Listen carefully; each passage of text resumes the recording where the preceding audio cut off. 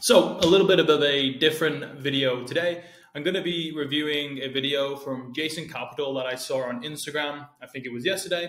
And I thought, okay, that would be cool to actually address what he says in the video and give my take on it and whether I actually agree with him or not. So I'll play the video in a second, but it's basically Jason giving him his point of view on whether, if you are an online coach or a course creator, should you hire a marketing agency to help you with your marketing? So I'll refresh the screen, play the video, and then we'll talk through it. Just give us 1 second. Most agencies suck. I'm not picking on anyone here. I'm just reporting the truth. I have tons of CEOs, clients, and people who've hired all kinds of agencies, and I always told them, I go, how many of the agencies that you've worked with actually did what they said they were going to do? And I would say 9 out of 10 times they say they didn't, and I had to quit with them after 2 or 3 months. Most agencies don't deliver it. Okay, so a couple of things here. So he's basically saying that 9 out of 10 times you will hire an agency for a particular piece of work. They won't get you results, and then you don't end up working with them in the future. Now, I'm an agency owner. I run a marketing agency, so he's kind of like attacking our industry. But I have to say, on the whole, I do have to agree with what he's saying, because there's actually a fundamental flaw in the agency system and the timeline that makes it very likely that you have hired an agency and they're just shit at what they do and that they actually don't get results. Not all agencies are like that, but there's a hell of a lot of people and agencies that are like that, and I'll quickly explain why. So let's just quickly touch on the agency timeline. So since Tai Lopez, made his agency course in 2016, 2017, where he basically said the next new business opportunity was to build a social media marketing agency. And it was hugely successful, hundreds of thousands of students. And then since then, there's been this whole agency movement where building a marketing agency is the easiest and the best way to make money online. And don't need to dive into that tangent there, but I would say it is. It's pretty good business to start if you can keep clients, because costs are low and you can charge monthly retainers, which means that you get paid monthly by people.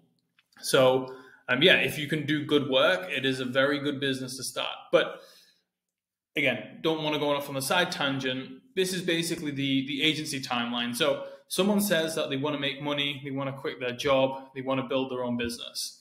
So they see on YouTube and Facebook and everywhere on the internet, all of these agency owners living this incredible life that people, want to live. And everyone's selling hey, I'm going to teach you how to make money with an agency course. So they decide that they are going to start an agency. And this is the problem. People are starting an agency because they want to make money, not because they have a skill that they can start an agency with. And this is usually what it leads to. It leads to when they eventually do sign a client, and they will typically sign them on a 3-month minimum. So they'll work with them for 3 months. They'll sign a contract that says, hey, we're going to do a 90-day period. Then what happens is they get the client and they themselves aren't skilled in the job that they have promised. So they outsource the work. So there's a lot of agency owners, and I remember speaking to one a few years ago, and I think he was doing he was doing advertising for, I think it was solar companies or it was real estate agents. I can't remember. But I was basically speaking to him, and he said he'd made, he was doing like $20,000 to $30,000 a month. And I said to it, and he ran an advertising agency. And himself, he said he has never ran a Facebook ad, but he ran a Facebook advertising agency. But himself, he's never touched an ad. He's never been in the ads manager because he just outsourced all the work. And even though that seems like a good business model, all you got to do is sell, outsource the work. There's a lot of problems that come with it. But there's a whole movement of agency owners that, again, start an agency to make money, but they don't start an agency because they have the skill. So they end up outsourcing the work. So the success of the agency and the success of the campaign that they build for these businesses has got nothing to do with the founder. The founder on the sales call can promise everything that he wants. He can sell the dream. He can say, hey, we're going to do this, this, and this. But him himself, for the most part, doesn't have a clue how to do it. So they're purely relying on a freelancer or someone who they are working with, and they outsource the work. Typically in the beginning, when you start an agency, a lot of these agencies don't have in-house teams. They don't have full-time team members. They use freelancers and contractors and different agencies that they outsource the work to. They are essentially just the middlemen. So the results of the campaign rely on the freelancer's ability to do the work. And what happens is the freelancer is either not very good, right? And it's like the same problem. They promise the world, but they can't actually do the work. Or because they're not getting the full retainer or the full money for the client, they're only getting a small percentage. They don't actually care enough about the client's work to do a good enough job. They just see it as, oh yeah, this agency is going to pay me for a few months worth of work. I'm going to do the work. I don't care if I get results. I don't have to speak to the client. I don't have to communicate with the client. I can just do the work, get paid for a few months, and then, I'll find some other work. So the freelancer isn't motivated to actually do good work. So what happens is the results suck. And this is typically what happens. The agency owner, say for example, the agency gets paid $2,000 a month. They will try and outsource the work to someone for $500 a month or $1,000 a month so they can keep 50%. But what happens is when you start finding people who will do the work for $500 a month, they typically aren't very good. That's why they're so cheap, because they don't have a lot of experience, and they're super cheap because they just want money and they want experience. So the agency owner, because they want to keep a high percentage of the monthly retainer, they will outsource the work to cheap people who do cheap work, and that's why the results pretty much suck, and that's why the clients leave. And this is pretty much the cycle. And that's what Jason's talking about in the video. Most agencies suck. I'm not picking on anyone here. I'm just reporting the truth. I have tons of CEOs, clients, and people who've hired all kinds of agencies. And I always told them, I go, how many of the agencies that you've worked with actually did what they said they were going to do? And I would say 9 out of 10 times they say they didn't, and I'd quit with them after 2 or 3 months. And that's what happens. After 2 or 3 months, typically what happens is that the contract finishes, the results aren't there, and they leave. And typically, what this whole agency movement has created is basically agencies who go out there and they will try and charge as much as humanly possible for a 3-month period. Because they know after those 3 months that the results aren't going to be there and the client is going to leave. So they end up charging these ridiculously high retainers, knowing that after 3 months they aren't going to continue, so they can just charge them as much as possible, as quickly as possible before they leave. So it led to people charging like $2,000, $3,000, $4,000, $5,000 a month for 3 months. So they would sign a client on a $15K deal for 3 months, or a $6K deal for 3 months, and they would take the money, they would deliver on the service, they would deliver on the service, but the results would suck, and then the client would leave, and they would be okay with that. And it's basically the agency's owner's job to basically just replenish their client base every 3 months. So they would know that their client is going to leave after 3 months, so they would just spend all of their time marketing and selling, getting new clients to the agency, outsourcing the work, and just as long as they can sign more clients than they lose, then they're going to have a profitable business over the long term. That's why if you ask like most agencies who've been around for 2, 3, 4, 5 years, like how many clients have you been through, it would be like literally multiple hundreds, thousands of clients. And this isn't a video to like sell my agency services or anything like that. For the most part, people who watch this video aren't going to be the type of client that we work with. But for me, before I started the agency, we're an advertising agency. And I started at mid-2019, officially started getting like my first client. Now, before that, for 3 years, I had been in the digital marketing, online marketing space. I'd been running Facebook ads pretty much every day for a 3-year period. and just selling different like affiliate stuff. But I'd learned the skill of Facebook ads. Then from 2018 to 2019, I worked full time for someone, and I was the marketer. It was a personal brand. It was for a YouTuber, and I built his funnels, I wrote his emails, and I ran his ads. So I'd had 2 years experience of running ads for myself, just little side businesses that didn't really make much money, but I got pretty good at running ads. And then I went and worked for someone for a year where I basically just ran ads and did their marketing for them for like 12 months. And because I'd learned the skill, I then decided, hey, I could probably make money from this skill. And then I started an agency. And in the beginning, when I would sign clients, I would do all of the work. I was a one-man show for the most part. I would sign a client and then I would fulfill on the work. I wouldn't outsource it. And now we have a team and stuff like that. But everyone who works for us is in-house. I don't outsource it to contractors or freelancers. Everyone who works on our client's stuff is in-house and works for our company. So they're the type of agencies that you want to work with, where typically the founder or the owner basically started the business by themselves. They themselves have the skill. They themselves understand how it all works. And then maybe they have built a team and maybe they don't do the work on the business anymore, which is totally fine because they've got to grow the company. But what you want to avoid is the people who say they have an agency, but when they sign a client, they just outsource 100% of the work. And you won't even know it happens a lot of the time. They will pretend that the person who they outsource the work to is like the full-time marketer.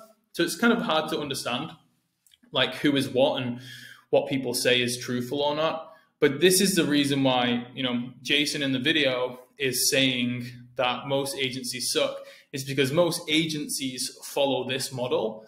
And where the founder has no skill, they started the agency just to make money, not because they had a skill they thought they could monetize.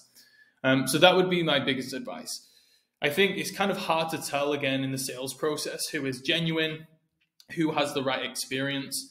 Because even like for us, like if you come to our funnel, I suppose, website, you can see like screenshots and stuff of the client's results that we've got. And it's cool, right? Like you can see screenshots, but this doesn't tell you that much. And this is our own marketing. And I'm telling you, like, this isn't that strong. The reason why it's not that strong is because it's not like we haven't got like a video testimonial from one of our clients, or we haven't got like, hey, this client made this much. And the reason why a lot of agencies can't do that is because a lot of our clients don't really want us to start showing like how much money they're making or like, how much revenue they did, especially like on our clients who have personal brands, who have like a face of the name, and they're building a personal brand in a particular niche. They then don't want like their income and their revenue plastered all over the internet.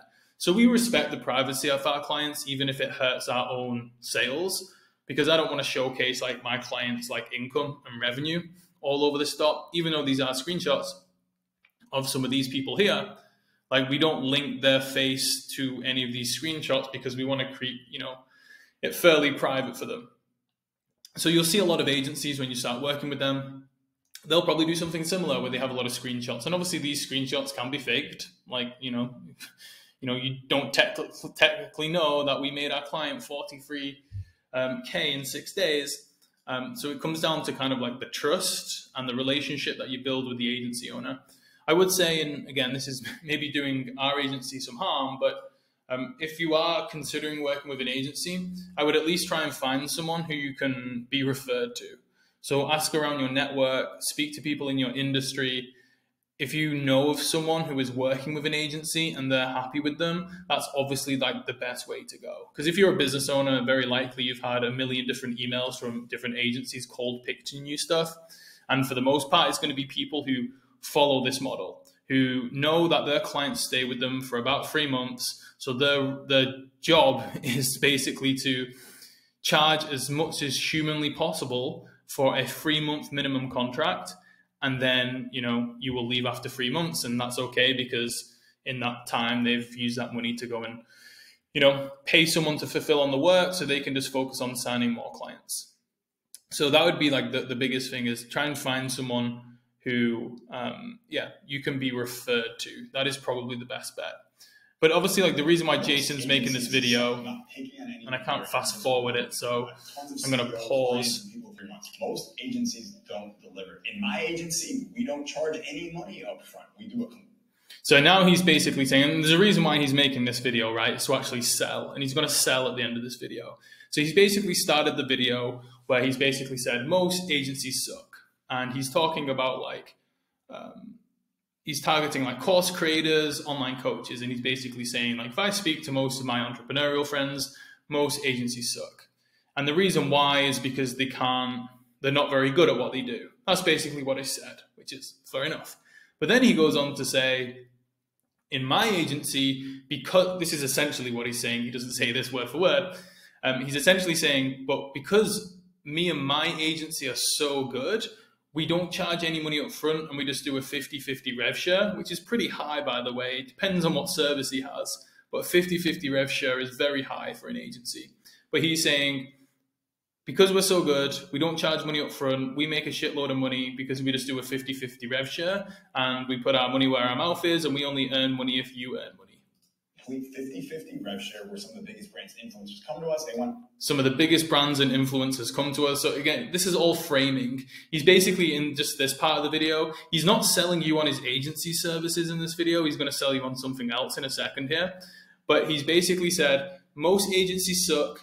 My agency is very good. Some of the biggest brands and the biggest influencers in the world come and work with our agency, and we get them results because we only get paid if we get results. On how selling more of their courses online, we partner with them, and we only get paid on the additional courses that we sell. It's do or die. Do or die. The reason we're able to do that deal is because I've been selling courses online.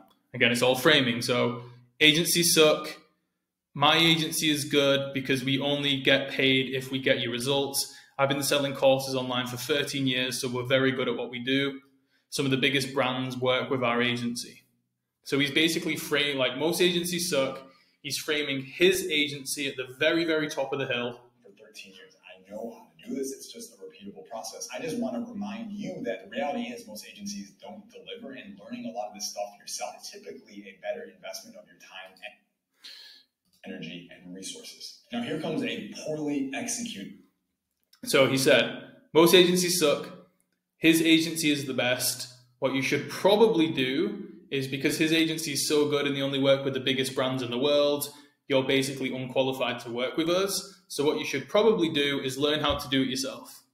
Segue. Do you have a course that you sell? If you do, I just finished a little case study on how I sold $14 million of my own course in only 18 months recently. So if you're interested and you want a copy, just message me the word copy right now, COPY, and then me and my team will send you a copy of that right now. So thank you so much for watching. Message. There you go. And then he says some other stuff, but that's essentially what the point of this video, right? And there's nothing wrong with it, right? This is just marketing and sales, but I thought I'd also be interested to explain the psychological and marketing principles behind like this video and actually dissect it on what he's actually doing.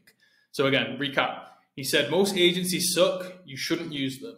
Then he's framed his agency at the very top of the hill and basically said, look, we work with some of the biggest brands and the biggest influencers in the world.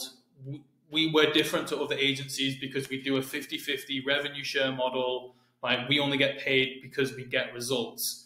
So he's framed his agency at the very, very top, but he's framed it in a way that you're not the biggest brand or the biggest influencer in the world. Like the people who watch his content aren't necessarily the biggest brands and the biggest influencers. They are kind of like the people who are just looking to try and make money. So he's basically disqualified everyone who watches his video from working with his agency because he said, we work with the biggest people. So he said, the best chance you've got to succeed is somewhere in the middle where you learn to do it yourself. Then he goes into his, obviously, CTA, where it's like, hey, if you want to learn how I sell courses, you can learn yourself by getting access to this case study. And obviously, after people watching this video, they don't want to hire an agency. They've just heard about how good Jason Capital is at selling courses and how good his agency is. I can't work with his agency, so I'll do the next best thing, which is to learn from him, which he's just said is probably my best path to success, to actually learn. So, copy if you want that. And then, yeah, he goes on to see some other stuff. I don't think it's relevant. So that's like my take on it. Like, I actually agree with a lot of the stuff he's saying, but also just remember, like, with online content like this, there's always like a reason why people say certain things and why they frame things in a certain way. You know, he's not just made this video to be like, hey, I'm just going to warn people about agencies. Like, he's made this video to get people to message him to get access to his case study. So there's always like an agenda behind it, which again is totally fine. Like, that's just marketing and sales. Like, I'm not making this video out of the good of my heart. Like, I'm doing it to build the company's brand up and hopefully get customers at some point in the future. Not directly off this video. There's going to be no CTA or anything in this video, but like, obviously there's a point of me making this video. Again, I'm not just doing it just because I want to. Like, there's a marketing principle behind it. And that's just the same with this video. So that's also like people's opinions and stuff change depending on like why they are creating content. And obviously his whole purpose of this video is to sell his case study. But that being said, for the most part, I actually agree with what he says. Like, trusting agencies can be a tricky thing. And because so many agencies are just so drastically underqualified, if you are looking for an agency partner, I would typically try and find someone who you can be referred to. Even if it means you actually going and searching for it and being like, hey, like, I don't know, in like Facebook groups or masterminds you're a part of, and just messaging in there being like, hey, does anyone have a good agency that they could recommend that they've worked with? As opposed to like responding to like cold emails and cold DMs of people, because yeah, obviously, like I said, there's a lot of agencies out there who are massively underqualified, and you will most likely waste your money.